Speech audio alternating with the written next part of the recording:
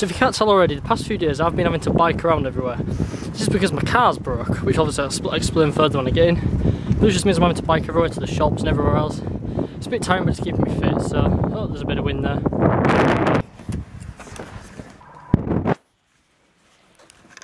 Oh, hello.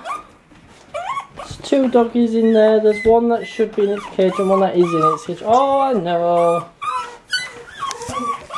Clearly both getting excited because I've just got home. Well, that's a pretty good tune. What's going on? I can't remember what it is, but yeah. Well, as I said on the way home, if you didn't hear it already, I don't have my car. Oh, give up with that shoe. I don't have my car at the moment because it's broke. The reason behind this is I can't have this in my ear with it going. Shut up, doodles. My car's broken at the moment. I got breath back. That's not a good idea to try and start talking when you've got no breath.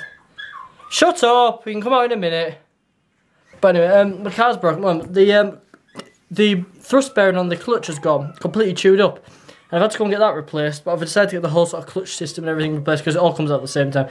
Get it all replaced, and went to pick it up on last night, I think it was. And it was still broken. It turns out the clutch plate, if anyone knows what I'm on about, the clutch plate is I think it's like 2 millimeters too thin or too thick. It's basically when you obviously when you put the clutch in, it's just spinning out of place, and obviously I've had to get a new part and then refix it. And it's all a kerfuffle. I might end up getting my car back Tuesday, which means I'm having to bike everywhere, like I said. So I'm just watching Africa 2013, and I really love watching these sort of programs. I watched the other Africa ones, but this time it's got like narration, like proper like people in it as such. And that sounds really daft. But like on Sundays, I always used to watch Big Cat Diaries. If anybody would watch that Big Cat Diaries on BBC Two, I used to love it with Simon King and the other sort of.